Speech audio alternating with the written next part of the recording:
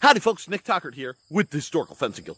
Well folks, picking your primary weapon is a difficult and challenging issue. You need to do a lot of research to find out, especially as a two-weapon fighter, what fits your style, your price bracket, your range, and what lets you do what you need to do.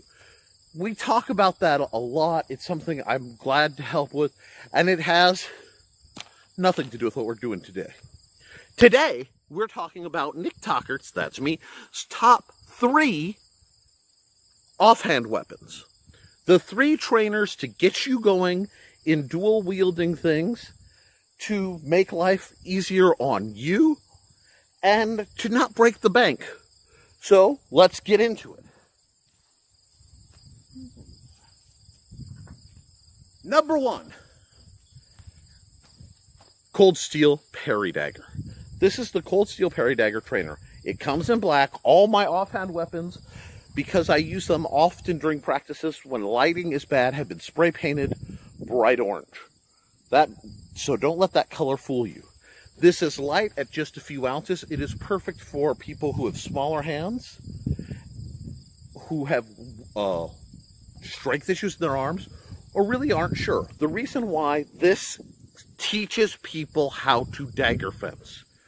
What do I mean? Let me just go off camera. Here we go. Our friend.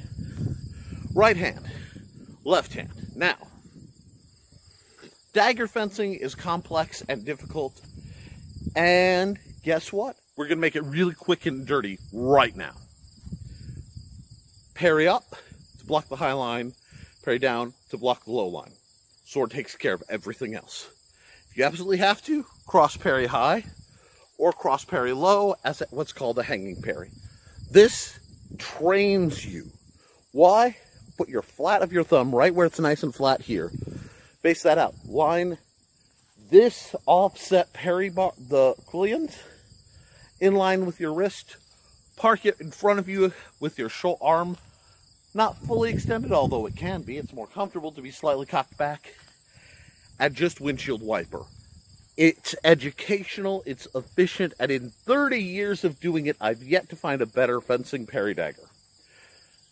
Plus, you can get these sub 20 bucks. I've been known to find them 8 or 9, and then I give them away.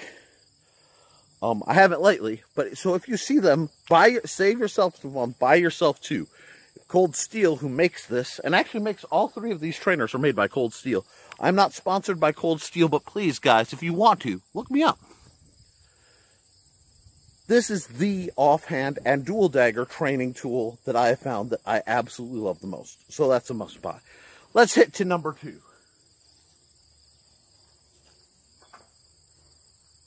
Longtime viewers have seen this. This is my absolute favorite axe trainer. This is a Cold Steel Trench Hawk trainer. It's about 22 inches long. I'm sorry, 18. I'm thinking of something else. It has a reasonable head. It is of a thickness that even though it has a spike, it's not devastating. It is superbly balanced. It flows and just does just about everything else. The only complaints I have is I may buy another one of these days and just cut the spike off to see how it would function as essentially a Dane axe. Because this spike is a little aggressive for rapid training. It still works, and you can tell because I've worn the paint off the edges, strike edges, and the edges where I've parried and caught with it. Speaking of parries, folks, again, I'm going to briefly arm you. Let's see if this rig will let me. Cool, you are holding a sword. You have the sword pointed at me. This is not a good place for me to be in. I don't like having... Axe comes up, axe catches sword, axe moves sword aside, and it's very hard to remove. This makes me happy. Whoop. Did I lose you there for a second? You know what? I'm okay with that. It's funny, and you guys are here for that high-grade professional content you only find on the Historical Fencing Guild. This guy, again, usually rubs between 25, although I have seen it as low as under 10. Shop around. Know the product, know the name, shop around, and just get yourself a couple of these. These are absolutely great. again, cold steel. If you want to make one of these that's, say, half again longer as a camp axe, give it a big head, that would be great. They tried to with the axe game hatchet, and they switched their plastics, and it sucks, so I can't recommend that. This, however, the other thing I like about this, that dagger, and, well, not the buckler, we'll talk about later, but you can buy the axe that this is based off of for less than $50.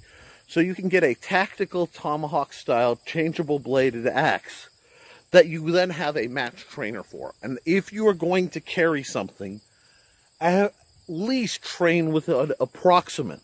And if the manufacturer is going to be wise enough to make something like this that you can train for, it will come in all black, but it takes the Krylon that bonds to plastic obviously very well.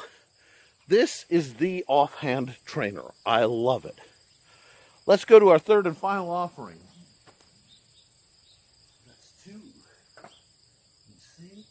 All right. I had to delay this buckler getting discussed because it was the point of interest for a few wasps, being a big orange-looking flower-like product. But they, of course, are normally black. This is the cold steel medieval buckler. Not to be confused with the Targe, which is a bit bigger, but only a little bit. This, like I said with the parry dagger, is great because it trains your thumb. So, you can get a traditional grip, and this fits most medium to size hands. Some of the weaker people will find this a little heavy, and if that's the case, there are alternatives that we can discuss for training and build-up, because this is a couple pounds. Now, why is this so heavy? This is a pound and some change. Because you want weight in your shield to stabilize it. Weight is what helps it shrug off blows when you're blocking. Now, I'm going to be following this video up with a short video on buckler defense. I had planned to have an assistant, but my wife is doing physical therapy right now, so she can't. And I can't hold that buckler video off any longer, so I'll do that as a real quick one later. However, this gives you good defense. It's nearly invincible. I have just hammered and mistreated this thing, and it has a few dings. As long as you keep all these weapons with class weapons, so plastic versus plastic, steel versus steel kind of things. This will hold up to wood pretty well. I wouldn't use them in steel applications, but gosh, it's just so nice to be able to buy something without having to make it, have it arrive. It just works. You put it there, it holds up, it just does what it needs to do. So, you know, brief. Bucklers, little shields like this, work on a cone of defense. That means the farther out it is, the more coverage you have. It is a visual defense because you're using perspective to trick your opponent, essentially. Many of the parries are actually done with the edge of the buckler in a usually cross pattern. So it's very simple to use. Now, when you see me fight buckler, because I'm a relatively small guy, this is a relatively beefy buckler, and I have some shield work, I fight it as a hybrid shield. I fight this much more like a small round shield than I do a large buckler. How do I do that? Take the standard. Let me see if I can get... I think the lighting's pretty good. Thumb goes here. Push it. Thumb is in the crack here. That gives me a place to cock it. Bring it down so I have a positive grip, this slight angle. And now the buckler, while it gives a much narrower angle of protection, it has an integrated deflection. So I can aggressively parry, and I'm more dominated to this side until I flip it like this and parry into it. I don't always have the strength to handle that, but I usually have something in this hand in the nature of a sword. So, something like this. Now, buckler and sword, early period, to buckler and rapier. The buckler functioned as a secondary guard. So I'm keeping my middle road closed. I'm doing my strikes. The buckler is serving to protect my hand from their right. Most Western fighting techniques are built on right versus right. It's why they hated left-handed fencers. This guy usually orbits around 25 to 50. you can find it cheaper if pay attention if you do snag them up. These guys are the holy trinity in getting started. If you're using, plastic style weapons, that's rolling synthetic swords, anything of the plastics by Black Fencer or our good friends at Purple Heart Armory, consider just dropping between $100. For under $100, you should be able to get all three of these weapons, often under $75. They will serve you for decades and require literally no maintenance. If you paint them, they'll last even longer. Don't leave them out in the sun too long. No plastics like that. Other than that, those are my top 3 basic offhand weapons. If you like what I'm doing, 1, like, share, subscribe, because I'm fighting the Facebook algorithm. Facebook, yeah, them too.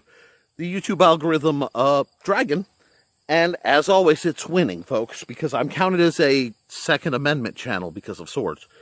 But if you want to support what I'm doing, consider becoming a Patreon member for just a month, just $1 a month. You can help fund the trainers that I buy so that other people don't, so that they can review them. Keep me running the lights and feeding folks so that I can keep providing free services to people with special needs, disabilities, and survivors of mental trauma, which is what I geared out this to do. Other than that, if you like my style of fighting, you want to learn more, look up the Simple Sword or the Fighting Axe, both available through Amazon at www.amazon.com/author/Nicholas Tockert. And as always, folks, be good to yourselves, keep your guard up, keep drilling, and by all means, support your local swordmaster.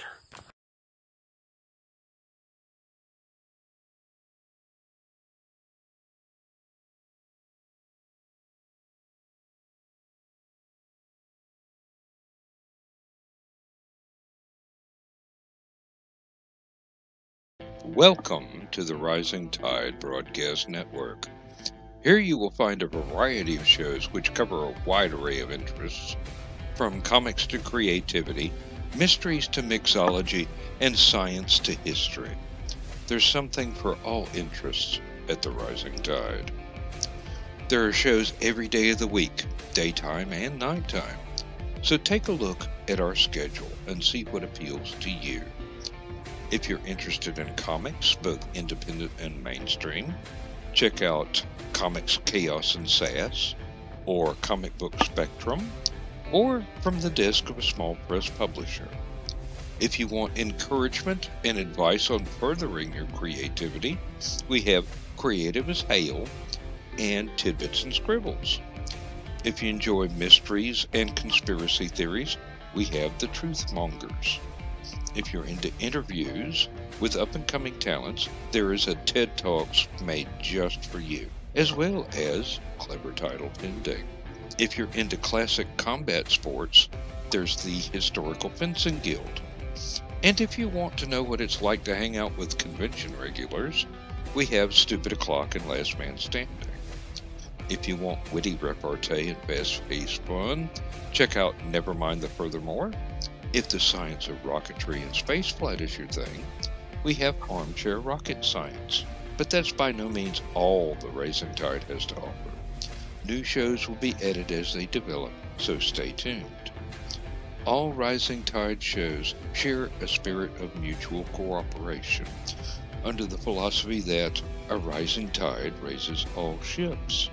Lightly ruled over by our comic ringmaster of mayhem, Brian K. Morris, we support and promote each other's works. What helps one of us to greater success helps all of us achieve even more successes. So look at the schedule, check out the shows, and we're sure that you will want to come back for more.